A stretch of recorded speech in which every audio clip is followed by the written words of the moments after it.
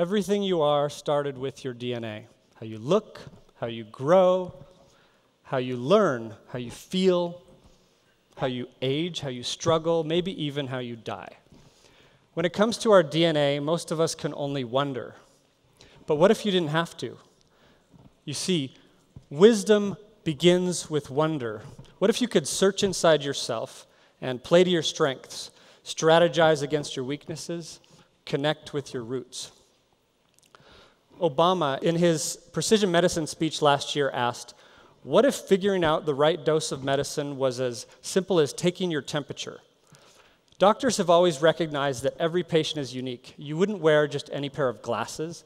Your prescription is specific to your vision. Your blood type is specific to your body, and matching the right type could save your life. All right, don't be alarmed as I bare my soul. But ladies and gentlemen, this is my genome. Well, some of it. I couldn't fit the whole thing on the screen because our genomes are huge. 3 billion pairs of letters make us who we are. If you were to print your genome out as a book, 2,000 letters per page, the book would be over 2 million pages long. And this giant book of self has been a mystery for centuries, but not anymore. From the moment of conception, this genetic blueprint helps determine whether you'll be tall or short, whether you'll have natural talent for math or music or sports. The code even governs many disease susceptibilities and risks. In my case, while perusing my genome, I learned that I metabolize caffeine rather quickly. The stuff passes right through me. I have lower levels of dopamine at rest, therefore am a bit more distracted. But under pressure, like maybe right now, I get an extra influx of dopamine, pushing me to a higher state of alertness because of a variant in a gene called COMT. I learned I don't have the sweet tooth gene, but I am an ultra-rapid metabolizer at a gene known as Tute, which means I process certain medicines really quickly and they may not work. Others I should avoid because of side effects. Some I shouldn't touch at all. The list goes on and on and on. It's like a user manual for yourself. You can dive in as deep as you'd like into the minutiae of your genome. For example, I was relieved to find out that I have one Neanderthal variant associated with a reduced risk of sneezing after eating dark chocolate. Phew. If we zoom out a bit, we see the genetic code coiled up into 23 pairs of chromosomes. Chromosome 1, top left. Sex chromosomes, bottom right. In this case, it's a boy. One X chromosome, a little Y next to it. These chromosomes are condensed, crammed into the nucleus of every one of your trillion cells. Unravel them, and you'll see that beautiful double helical structure described by Watson and Crick in the 1950s. Stretch out your genome from one cell, and it would be over 6 feet tall. Line up all the DNA from all your cells, and it would reach right up to the moon and back 3,000 times.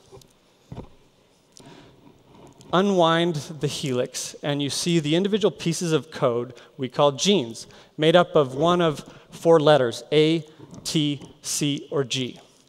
When placed in 3-letter combinations, they give instructions to the proteins of your body to build things, do things, like chewing and swallowing your last meal, like the beating of your heart, like checking social media every 10 seconds on your phone. What many people don't know is that there's a quiet revolution in our midst. A new era has been born, allowing us to peer at the divine writing in our DNA. And here's why. In 2003, the world's biggest science project ever was completed, the Human Genome Project. It was a massive undertaking, cost nearly $3 billion, and took 13 years to complete. But then we had the code. In 2008, DNA pioneer James Watson had his genome sequenced. It cost $1.5 million, took 4 months. That was only 8 years ago. Then Steve Jobs paid $100,000 to have his genome sequenced when he had cancer. Sadly and tragically, it was too late. Detecting this type of cancer earlier might have made all the difference.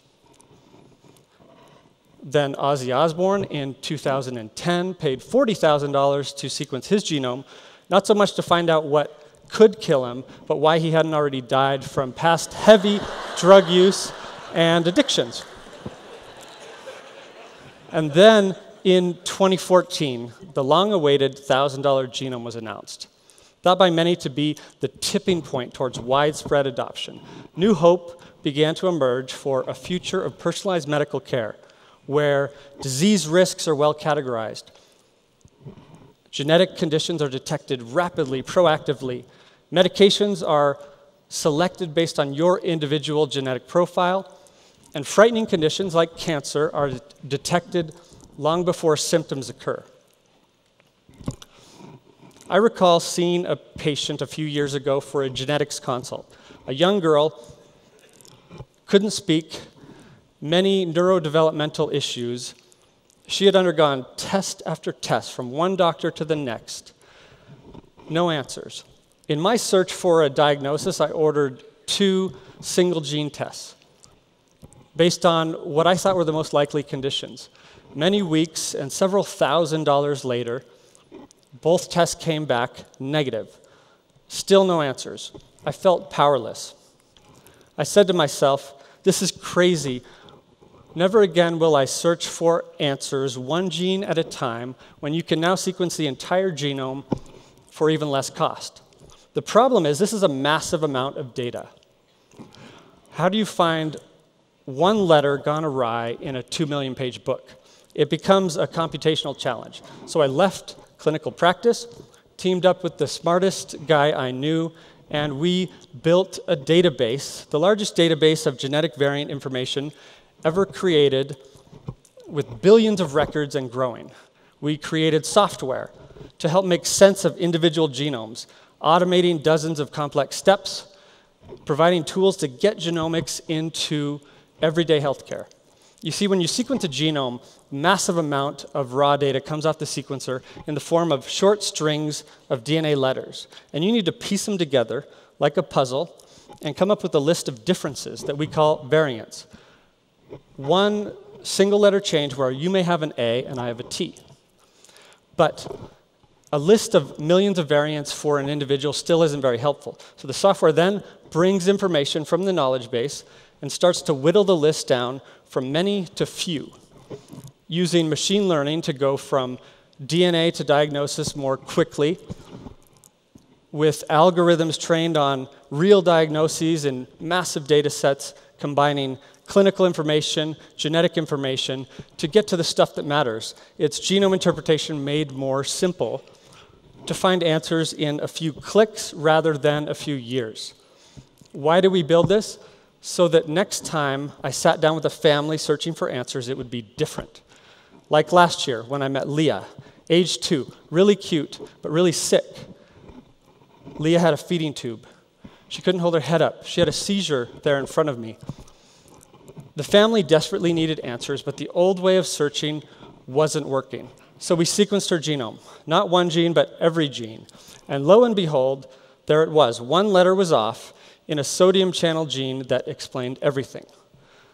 Leah's parents came in, and as we explained the finding, they cried. This time, tears made up of a bit more hope, saying, this changes everything. This opens up a new chapter in Leah's life. That night, they connected with a Facebook group of other families dealing with this condition. They found a research network. They learned of a seizure medicine that Leah hadn't tried. So I queried her genome to make sure she didn't have an increased risk of severe rash from this medication. We are entering a new world of individualized, patient-centric healthcare, where eventually we'll all have our genome sequenced. And that information at our fingertips to serve as a reference for every important health and wellness question throughout our lives. The director of the National Institute of Child Health summed it up well. One can imagine the day when every newborn will have their genome sequenced, and that will become part of the electronic health record to be used throughout the child's entire life for both better prevention and to be more alert to early manifestations of disease. I don't know how far off this day is, but I think it's up to us to decide. It's going to take a monumental shift in the way each of us thinks about and participates in our health. A shift that can only be achieved by accelerating the speed of enlightenment, enabled by this new technology, empowering our generation with knowledge that is sitting there within us, right beneath the surface.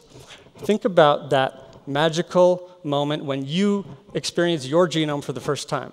What does your DNA say about you and about your loved ones? Where does your story begin? Thank you.